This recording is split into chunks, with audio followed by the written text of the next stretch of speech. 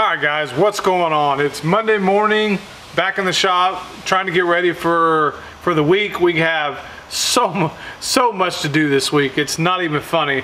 And just got back from Colorado this past weekend, spent some time at the Walker family reunion. That was awesome. It was fun to meet everybody, and it was fun to just kind of see just kind of how the company has progressed. Got to go through the Walker manufacturing, kind of see how things are made, and just talked with a bunch of different people. And I'll have another video on that coming up here probably later this week, and kind of showing my experiences there at the Walker family reunion. So the first thing I had on my to-do list today was to change the oil on the Wright. It's got 158 hours, I think it is. The one thing I wanted to do is, when we got the Wright, it didn't have one of the drain hoses for the oil.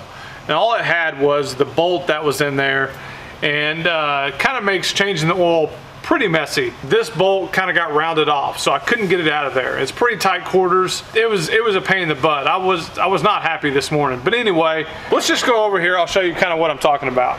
All right, so as you can see, this is the new hose, but there wasn't a hose on there to begin with. So like I said, it's pretty tight in there, as you can kind of tell. It's really hard to even get a wrench in there. So this got rounded off, and it made life very difficult. And I fought with it this morning. I finally got it off. What I did is I took a socket that was just the size lower, pounded it on there. It took me a while to get it on there, because you can't go on there straight. You kind of have to go at an angle. So finally I just got mad enough, and I just pounded the crap out of it, and it got on there, took the impact, got it off. Anyway, got the new hose on there. So one thing I want to suggest to Wright, if you guys are watching, anybody at Wright Manufacturing, anybody with this Vanguard engine, please do not forget to put the hose on there. It makes life so much easier, and it's just a headache changing the oil. It's really messy, and it's just hard to get this on and off with just an open wrench, because there's no way to get it in there straight. So anyway, that's the problems I'm having, but other than that, we're good to go. Let's see here, I got, what does that say? It's kind of some chicken scratch. 168 hours are on this machine already. We've been using the heck out of it. But here you can kind of see how it's kind of hard to get in there straight because of this plate right here. So this is definitely going to make life a lot easier. So anyway, today we're going to go out and get some mowing done. Like I said, I was gone over the weekend, so we got a little bit of catching up to do. The guys are out already mowing, and let's get to it.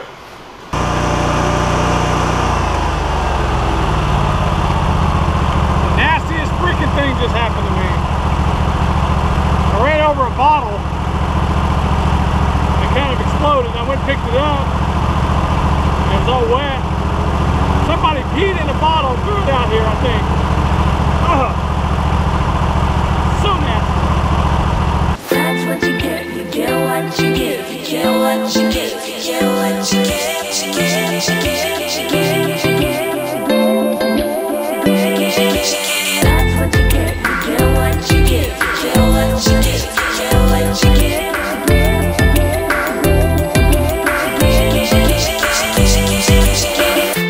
I got a heart that overflows.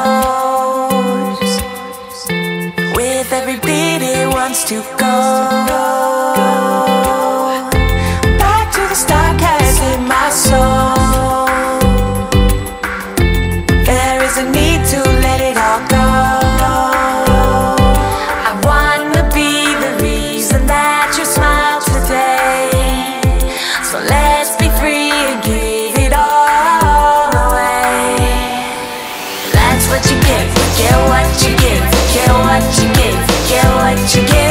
That's what you get, get what you get, get what you get, get what you get. So let's give it all away, give it all away.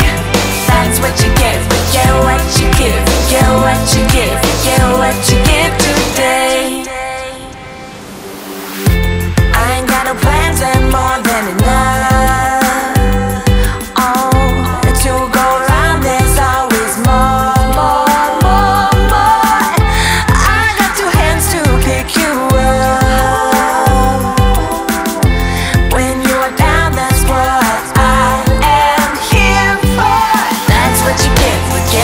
you get, get what you get, get what you get. That's what you get, get what you get, get what you get, get what you get. So let's give it all away, give it all away. That's what you get, get what you give, get what you give, get what you get. Do you wanna be the reason that you smile today, that you smile today, smile today. So let's be free. Alright, so I wanted to see how long it took me to mow this place, this area right here. And what we're going to do is later on today, we're going to go back to the shop, we're going to map it out and see how many acres this is. This is 1 hour and 3 minutes. So 1 hour and 3 minutes. That's with picking up trash and everything. So this whole middle section right here.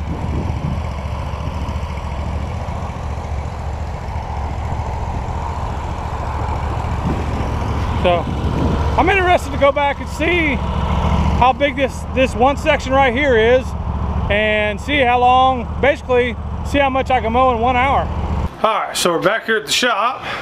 Let's go upstairs and see how big area that was. I'm actually really interested to know.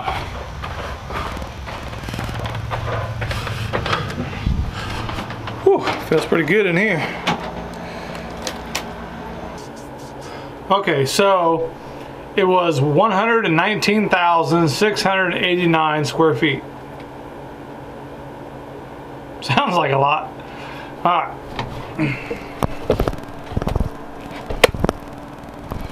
See if you guys can see that. There it is. And you can see I outlined it all right there. That was the area. Okay, so that is 2.74 acres. I actually thought it was going to be more than that. I don't seem that impressive now.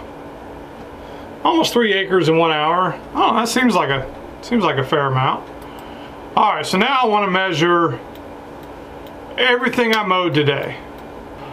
Okay, so 6 hours today, I roughly mowed 749,000 square feet. So you can see all the way over here, from all the way, there's little bitty stretches in this big area and that big area. I got mowed all today. Now, keep in mind, you got the streets in there, so that's going to eat up a little bit of square footage, but the majority of that is all grass. So that's 17.2 acres I mowed today in about 6 hours. There it is. There's the square foot that I mowed. There's the acreage. That seems a little more impressive than almost 3 acres in 1 hour. I don't know. What would that come out to be? Let's figure that up. 17.2 divided by 6. Actually, that comes out to right about the same. So 17.2 divided by 6 comes out to 2.86 acres per hour is what I averaged today. So that's just kind of a rough estimate. You know, the time is kind of a rough estimate. It might have been maybe 6 1/4, and you know, the acreage is probably a little less if you take away the streets. So let's just say 2.5 acres per hour. I bet you that's pretty average what I can do with that mower. Okay, now so let me show you real quick what we have left to do on this property. So you can see right here, this is what I mowed today. This little section right here, those little circles. Okay, that's definitely the biggest part. So what we have left to do is this right here, these little sections right there. Then we come down here, there's a little bitty stretch right there, and then we do this, you know, these sections right here. We don't go on that side of the street at all, we just stay right there. And so we got this right here, this, that, and that. That's what we got left. So, and the majority of this is all trimmed out. Brett even mowed some over there a little bit, but we got this all trimmed out, and I think half of this side is already trimmed out. So we should be able to finish up the rest of it tomorrow with 3 guys, and we should be done with that one. And I know a lot of you guys have asked me, how did I get city properties? How do you bid them? All that kind of stuff. Basically what happens in my area is you have, we have one big company here that kind of gets all the city properties. And I think they got close to like 700 or 800 acres that they won this year. And what they do is they sub all that out to other people. And obviously they get their little piece of money, and we get our money. But the one thing I really like about it is, basically they give you a sheet and all the properties listed on there, the acreage, everything, what's expected, and they also give you the price. Here's what we're willing to pay you, and you can kind of choose what you want to do. Now there's a couple, I think last year that I chose that I didn't do a very good job. So this year I was a little bit more diligent with kind of looking at the properties and doing it that way. And these properties here I'm making some pretty good money on, but it's a lot of work. It's a lot of work, and there's a lot of expenses that goes into doing properties this big. There's a lot of fuel, the labor, all that kind of stuff. Sometimes it takes a little bit longer. It's hot outside. Guys are dragging a little bit, and there's a fine line between being lazy and being tired. And I try not to cross that line with my guys. I try to always give them the benefit of the doubt, because when it's 100 degrees outside and you're out there, you're working these big properties, and when you're doing these big properties like this, there's no breaks. Sometimes you're clear across. You're 5 blocks from where the truck is.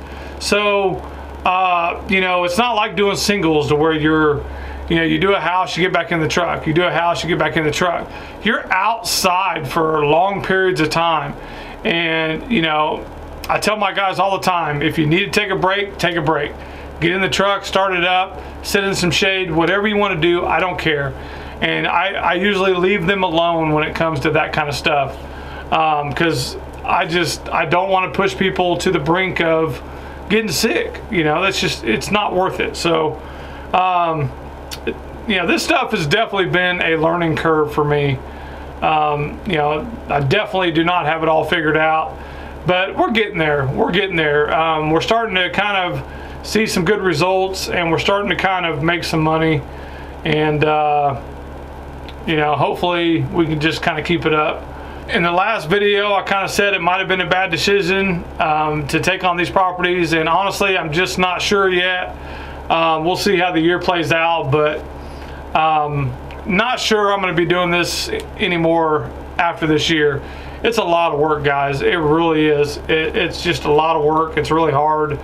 And when guys don't show up or you're short on help, that puts a really big strain on everything else with these big properties.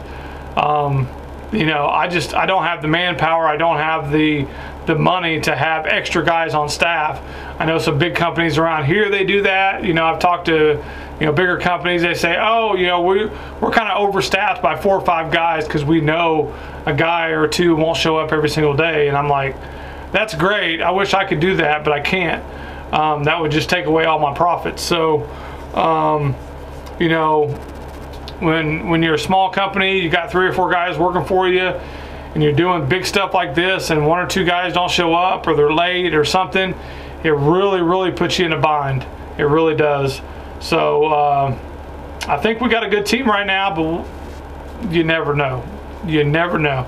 So anyway, I'm going to end the video right there, guys. We'll see you later. You get what you get, you get what you get.